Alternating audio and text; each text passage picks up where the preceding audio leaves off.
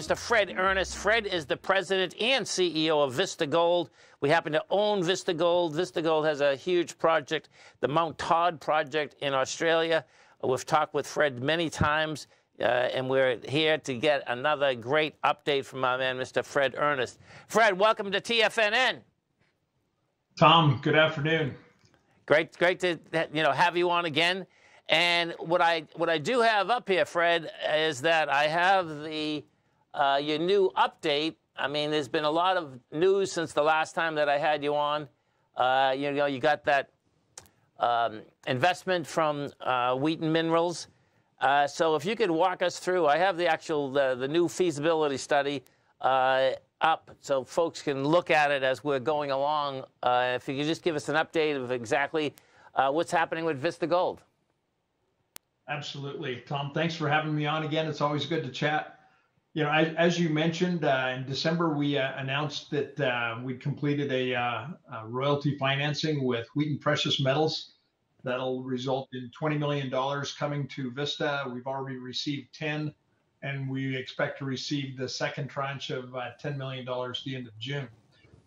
We, just a few weeks ago, announced the results of an updated feasibility study for Mt Todd. You know, we last announced the original feasibility study in February of 2022. Shortly after, we were faced with a huge amount of inflation and pressures in that regard.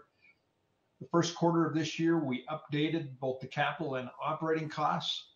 The reserves are unchanged at 7 million ounces of proven and probable reserves.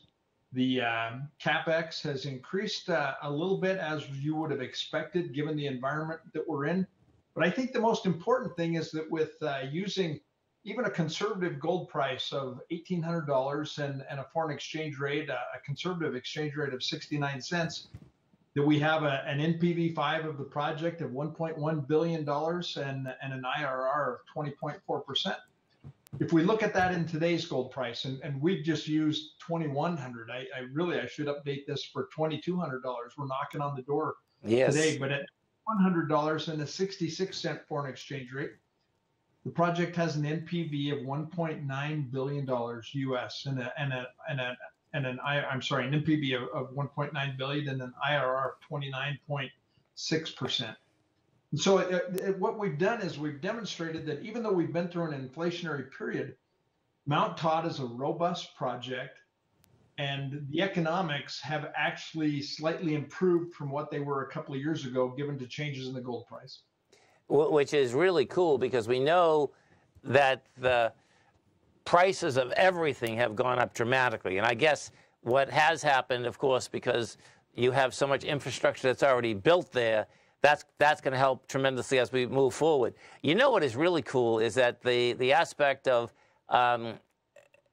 Wheaton Precious Metals actually coming in and investing in your company. So can you talk a little bit about that? Because I've talked about it on the air, meaning, you know, Wheaton is a great banker. I mean, you know, and it's a streamer, and I understand that, okay? But I'm just trying to explain to folks how they work as banks, basically. And this, to me, Fred, it would be like, okay, there's no way Wheaton's going to come in here if they think that this is not going to actually get built at some point, right? Absolutely. Wheaton Precious Metals is a first-class organization. Yes. We started talking to them last year in April. We had a lot of back and forth discussions over the course of the summer. By the end of July, we'd agreed in principle to some terms, and then they began to really do their due diligence. They brought a group of people to visit the site. Nice. And we spent several days with them, and they looked at everything from the resource estimates, the mine plans, one of their people even attended a meeting with the Jawoyn Aboriginal people with me, just to get a sense of our relationship with the community. You know, we're very pleased with the endorsement that comes with Wheaton Precious Metals providing a royalty opportunity with us, and certainly that we hope that this is the first part of a long and mutually beneficial relationship with Wheaton. You know, I can see that. I've been following them forever. I was actually following them. You know, it's wild, Fred, is that this week is the 22nd anniversary of my gold report. I can't even believe it, man. 22 years. It's like, okay, that was a fast 22 years, man. So when we talk the price of gold, you know, it's so intriguing, folks. And listen, folks, okay, it trades on the American, New York Stock Exchange on the American part. It trades at 52 cents right now. If you go to vistagold.com, you're going to see this whole feasibility study. And I suggest that you should go through it because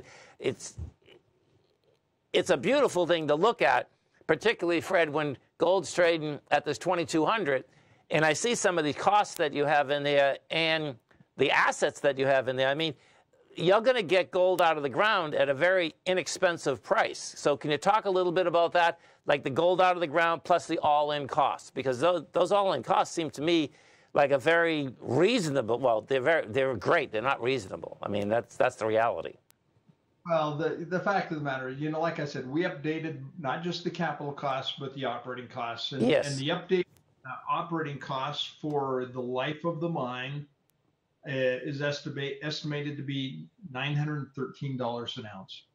Wow. The all-in sustaining cost for the life of the mine is $1,034. That's below most of our peers. Yes. Look at the senior producers, we look at the junior producers, we look at the intermediate producers. Our projected cash and all-in sustaining costs are on the low end of this. And this just speaks to, you know, the large scale that the project's been designed at. We think it's one of those things that should make this project very attractive to a partner. Yes, I can see that. Now, can we also talk about, and so folks, what happens is when you're going through this, you want to understand that the aspect of reserves versus the drilling that is still going to be done. So can we talk a little bit about, because when I was reading this, Fred, it seems that, you know, you have the reserves in place, and then you also have the capability, you know, once this gets up and going, in order to drill, I mean, your land position there is huge, man. Yeah, we have over 1,500 square kilometers of exploration tenements that cover 2 structural corridors that are known hosts to gold mineralization. The one, the Batman Driffield trend, is anchored by the Batman deposit, the Mt Todd Project on the southwest end, and it projects to the northeast. And then a little bit farther to the north, we have the